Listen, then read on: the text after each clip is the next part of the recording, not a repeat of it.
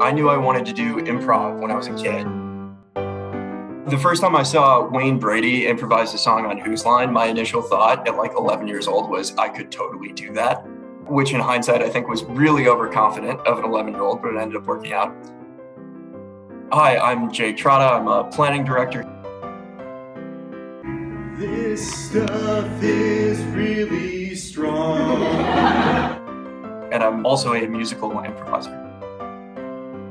So musical improv is the same as regular improv in that you get a prompt from the audience and that'll go to a scene. The difference is that the scene always goes to a song, and that song is something you're making up on the spot.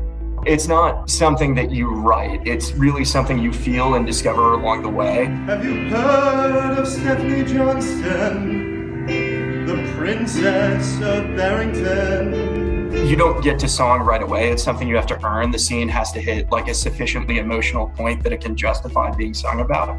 The really interesting thing about it is I, as the performer, actually have absolutely no control over when I've earned the song. My music director on the piano will just start playing. And then it's my job to pick up what the beat is, understand the tempo that they're going for, and form lyrics and words and dance moves and all that.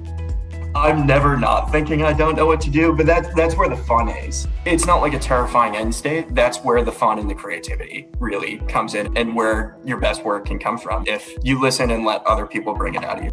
And there's a lot of that in advertising too, if we're being honest.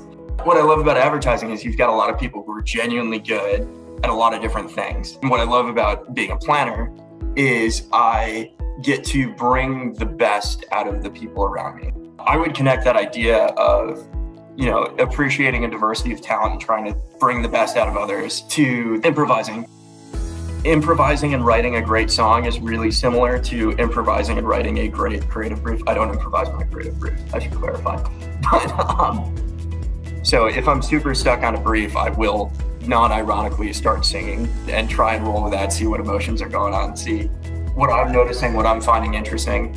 That's one big thing I've learned is it's not just understanding, how my client feels about a project.